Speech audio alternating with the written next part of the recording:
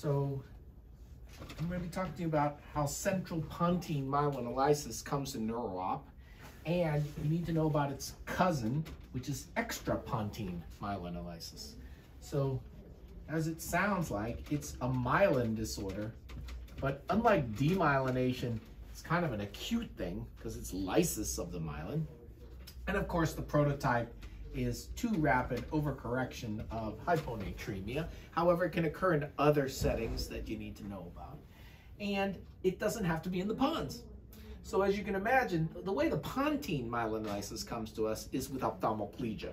And if you watch the other videos, you know that the pons is the final horizontal gaze pathway for eye movement horizontally, because the parapontine reticular formation, the PPRF, and the sixth nerve nucleus live in the pons.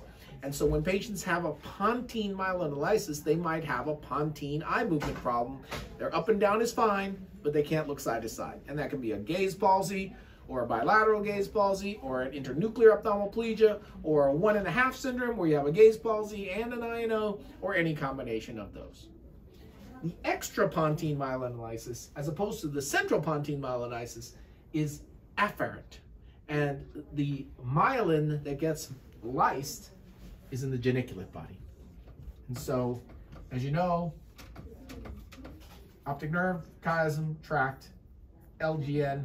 And so extra pontine myelinolysis can affect your geniculate body, and it can be bilateral. And if you watch the visual field on the geniculate body, you can see that the field defect in the geniculate lesions can look like an hourglass. And so if you have this bilateral hourglass field, that is a very suggestive field that this is a geniculate lesion. The other way the geniculate happens is involvement of this wedge rather than sparing of that wedge. And that's because the anatomy of the geniculate body spares or involves this central wedge, the lateral choroidal artery versus the anterior choroidal artery in the geniculate body.